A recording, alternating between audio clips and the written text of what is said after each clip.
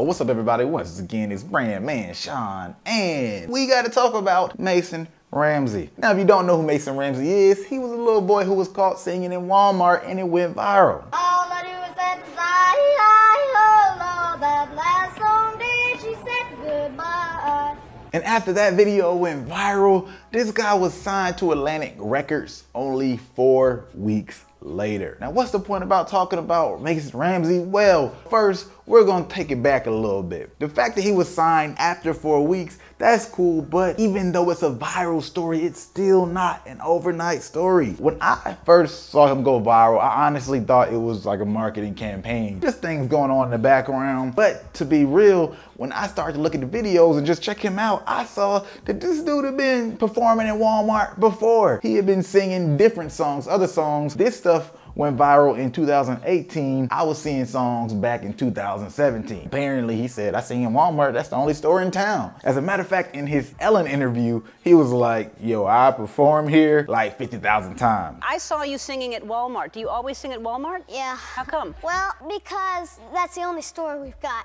But Walmart, how many times have you performed in Walmart? Like 50,000 times. 50,000.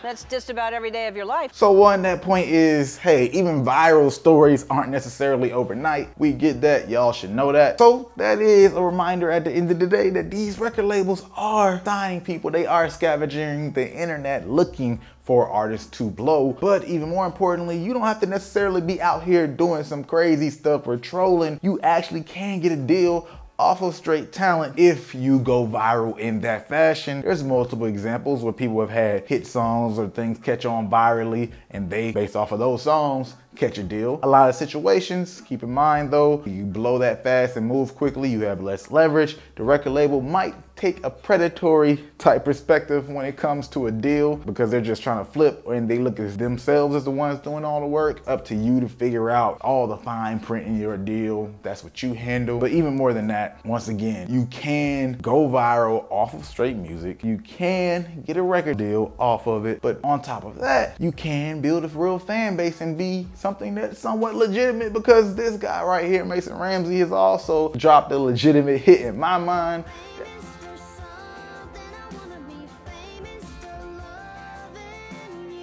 That boy has that song, I Wanna Be Famous. Wanna be famous for loving you, bruh.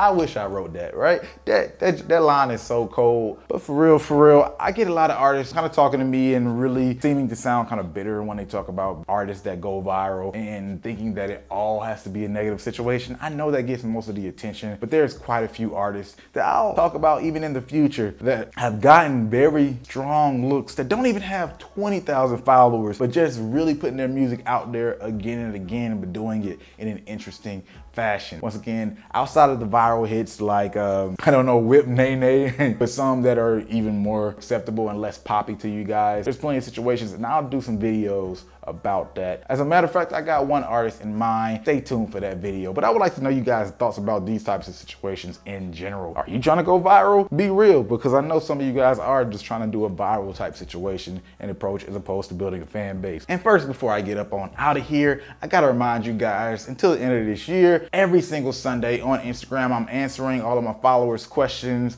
through my DMs, and then also I'll be doing some story videos, all those types of things. But if you want your questions answered, go ahead, hit me up on Instagram, hit that follow button at BrandMan Sean. But other than that, if you like this video, go ahead, hit that like button. If you like it, if you might as well share it. And if you're not subscribed, you know what to do. Hit that subscribe button.